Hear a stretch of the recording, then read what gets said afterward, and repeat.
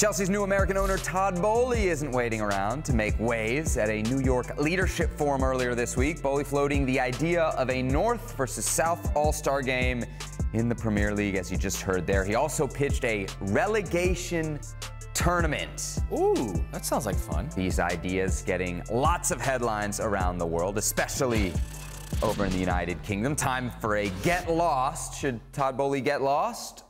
Or his ideas good ones, Herc? Some of his ideas can be good ones. Tactics, the 4-4-3, not so good.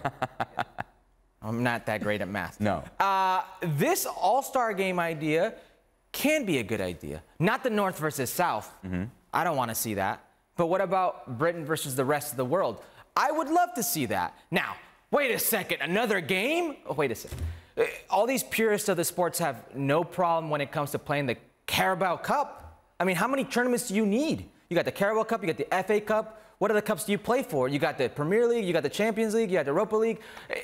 It's one game that can cause a ton of revenue and attention for the best league in the world. Presumes to be the best league in the world, that I think is the best league in the world. So give him that product. How many people wouldn't love to see that? Now, that's an idea.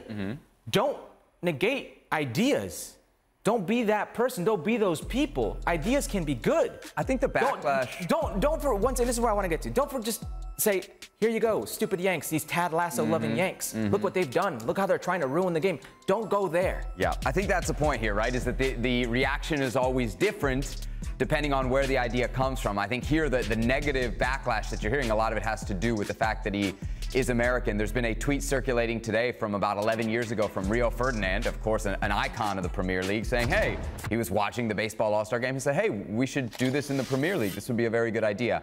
I think there's something else that's being lost in all this, is the why Boehly was suggesting this. You know, he was talking about big money, but the reason he was talking about where that big money would go is the rest of the pyramid. Yeah. So, you know, that to me is what makes English soccer special, right? Is the depth of their pyramid. And here is a guy who, and that's a huge problem right now in England, who has an economic solution for something that makes English football great.